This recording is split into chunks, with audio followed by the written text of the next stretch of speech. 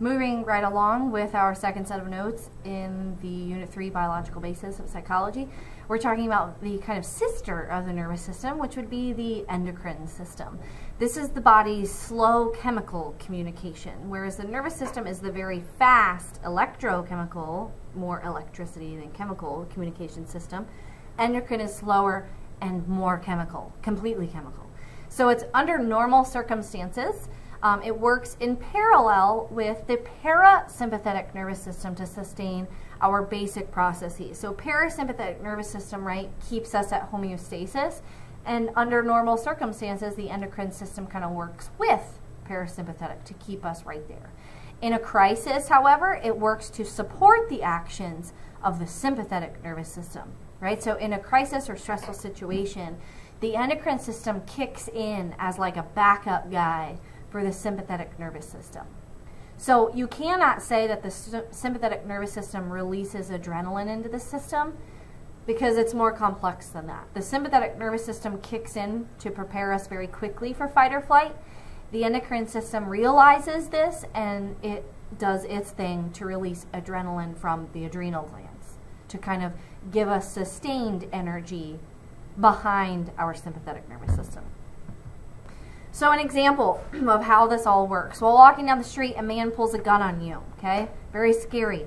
The hormone epinephrine, or adrenaline, is released into the bloodstream, sustaining the body's defensive reaction of fight or flight response. So we immediately, our sympathetic nervous system immediately kicks in and allows us to have immediate action.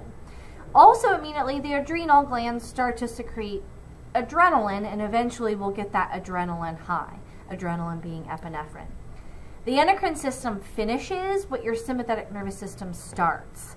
So keeping your heart pounding and your muscles tense, ready for action.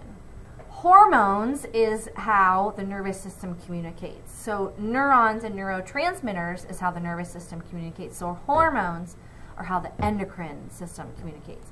They're chemicals synthesized by the various endocrine glands and secreted into the bloodstream.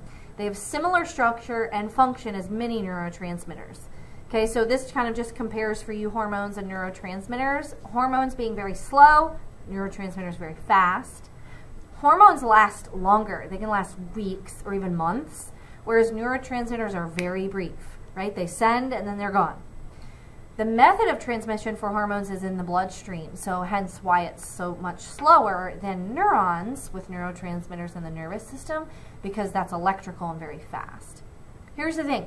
They are the same thing. Hormones and neurotransmitters are the same thing. They're just manufactured and located in different parts of the body, right? They're just made to kind of be sisters and back each other up, essentially.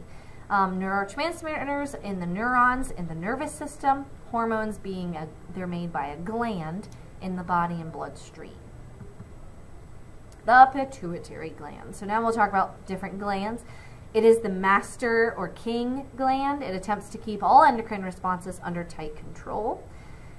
The pituitary gland is under the control of the hypothalamus. The hypothalamus being a part of the brain that we're going to talk about. It sends out hormone signals to the other endocrine glands. So you might be asked a question about what is the direct link between the nervous system and the endocrine system. This is it, my people. The hypothalamus, a part of the brain, part of the nervous system, controls the pituitary gland, and the pituitary gland is what controls the entire endocrine system. So the pituitary gland will release certain glands that go to the certain glands and say, you should now secrete your hormones. And that's how it works. We've got the thyroid and parathyroid glands. These are in our neck. They regulate metabolic, physical growth, and development, but also calcium rates. Okay, this is our physical growth. Adrenal glands, kind of in our midsection, as well as our pancreas. Adrenal glands, like adrenaline, right? They regulate our fight or flight response, but also metabolism. So they release epinephrine. Epinephrine is adrenaline. The pancreas regulates levels of sugar or glucose in the blood by releasing the hormone called insulin. And insulin is what in the bloodstream breaks down glucose. So if someone is diabetic, right, they have trouble with their pancreas. They aren't releasing enough insulin or don't have any in the first place. Our gonads, these being, they regulate bodily development, our secondary sexual characteristics. So ones that aren't necessarily absolutely essential in reproduction, but are other results of that, okay? And they maintain reproductive organs in adults, okay? So they produce what is necessary to procreate, to reproduce, okay? So testes producing the testosterone, the hormone that causes everything essentially to work reproductively for men, and then the ovary produces estrogen and progesterone in women, allowing them to do their job in reproduction.